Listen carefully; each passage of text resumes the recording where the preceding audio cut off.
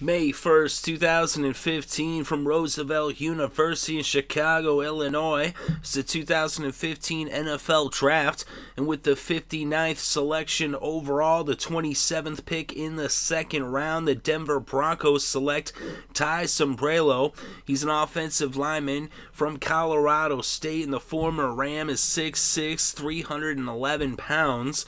And at the combine, his 40-yard dash time was 5.36 seconds.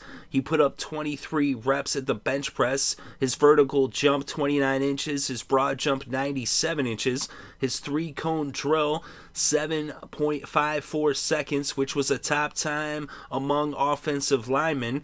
His 20-yard shuttle 4.58 seconds.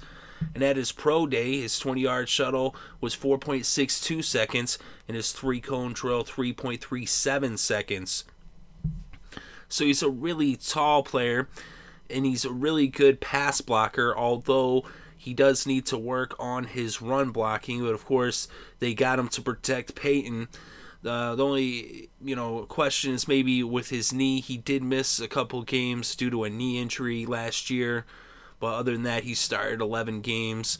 They said he's really good with his pass blocking. He's more of a finesse, very athletic.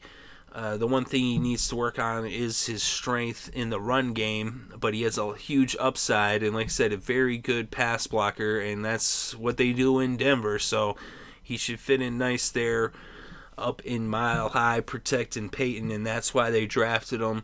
So let me know what you think in the comment section below. Do you think he was a good pick to watch Peyton's back, or do you think maybe they should have went with a different position?